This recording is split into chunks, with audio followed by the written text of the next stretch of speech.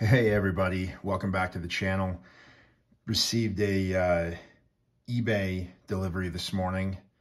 Wanted to do a reveal for my next video.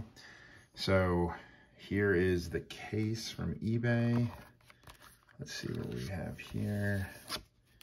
There it is, 1933 Goudey Jimmie Foxx rookie card. Let me get this out of the case here. I'll put it on the display stand. So Jimmie Foxx, one of the players that picked up as part of my greatest of all time rookie collection. If you guys aren't familiar with Jimmie Foxx, he one of the best power hitters of all time. I would say actually one of the best all-around baseball players of all time. He was a rookie at 18. He played 20 seasons in the majors for teams like the A's, Red Sox, Cubs, and Phillies. He primarily played first base, but also played third and catcher when needed. And I would say he's probably considered one of the best right-handed power hitters of all time. Definitely best right-handed power hitter of his day. Only player that was nearly in the same vicinity of powerful during his playing years was Babe Ruth, who obviously was the lefty. Jimmie Foxx, 9-time All-Star, 3-time MVP. He won the Triple Crown in 1933. 48 home runs, 169 RBIs with a .356 batting average. He led the league in home runs 4 times and led the league in batting average twice. His overall numbers were pretty incredible, right? 1,751 runs scored, 23rd of all time. He had 2,646 hits lifetime. He had 125 triples, which puts him 90th all time, which is still really good. And just to put in perspective, his 125 triples in his career is about 50% more than Dexter Fowler has, who's the current active leader, who's played about as many seasons as Jimmie Foxx played. He had 534 career home runs, putting him 19th all time, right behind the Mick.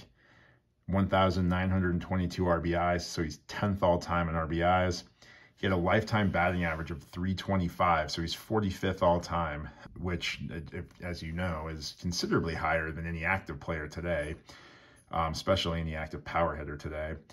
His OPS was 5th all time at 1.035, behind only Babe Ruth, Ted Williams, Lou Gehrig, and Barry Bonds, so not a bad group to be part of, right?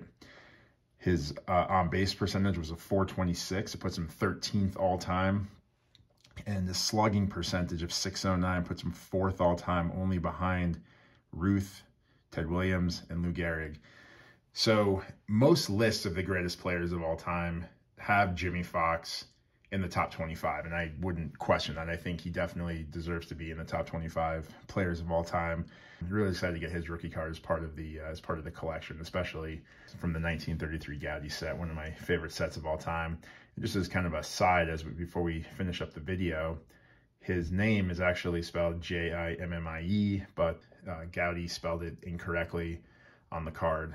So in case anybody's seen that and they're wondering why his name doesn't look right, it's because it was misspelled on the Goudey card. It's not necessarily an error because they never corrected it, but yeah, Jimmie.